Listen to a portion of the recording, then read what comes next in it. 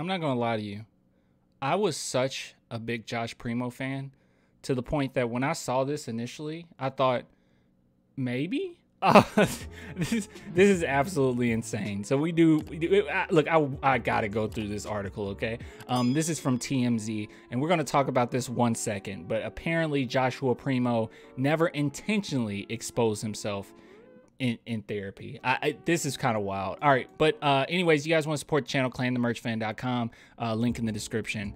Got some merch. All right, so here we go. NBA's Joshua Primo never intentionally exposed himself during therapy, sources claim.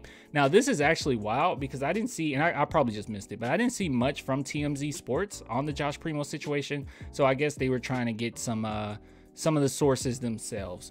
But moving on, so this is what they have to say about the whole situation. This is Josh Primo's camp. Sources close to Primo are insistent he never intentionally exposed his privates, and if anything was visible at any time, it was strictly a wardrobe malfunction resulting from laying down on a couch in basketball shorts. I don't know.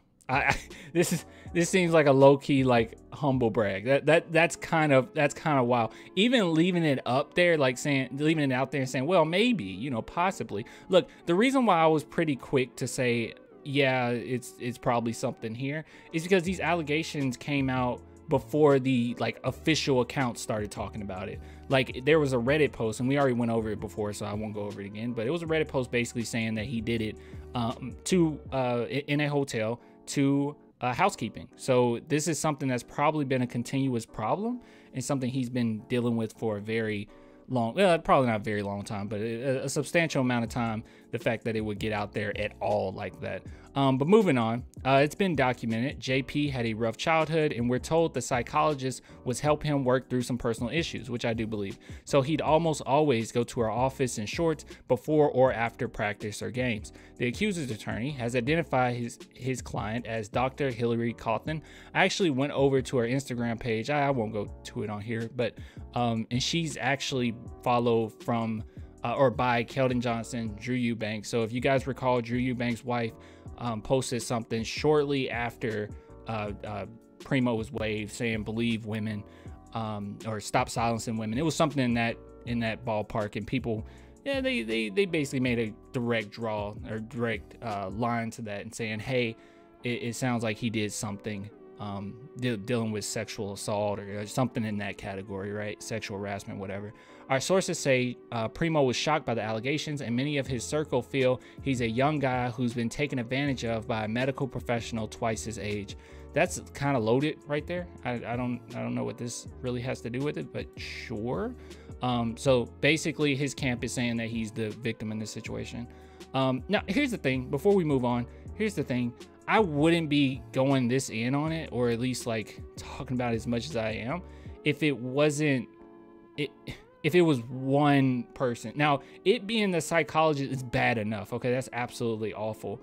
But it seems as if there's multiple allegations. So the fact that his camp is hyper fixating on the psychologist, I don't know what to say here. Maybe because that seems like that's a little bit more damaging, but I don't know. Let's see. Shortly after he was released, Primo released a statement addressing the shocking news, and you guys know this, and this is what made me say, okay, there's something here. I know that you all are surprised by today's announcement. I've been seeking help to deal with previous trauma I suffered, and will now take this time to focus on my mental health treatment more fully. I hope to be able to discuss these issues in the future so I can help others who have suffered in a similar way. I appreciate privacy at this time. So how do I feel about this? That's a claim. That's definitely a claim. They're not flat out saying no, this is he never did this. They're saying, well, if he did, you know, it was because he had shorts on and it was an accident.